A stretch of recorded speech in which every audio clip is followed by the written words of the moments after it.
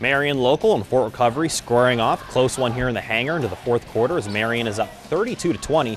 And Marion strikes first this quarter as Nathan Bruns shows off his quarterback skills, going long to Max Albers, who lays it in. Now Fort Recovery answers back as Derek Jute hits the tough shot. Now Jute again finishing on another long drive and scoring. Then it's Kanapke hitting the corner three. Wide open, putting them up 37-36. Later, it's Marion's Sam Heelsman scoring to take the lead 40-39.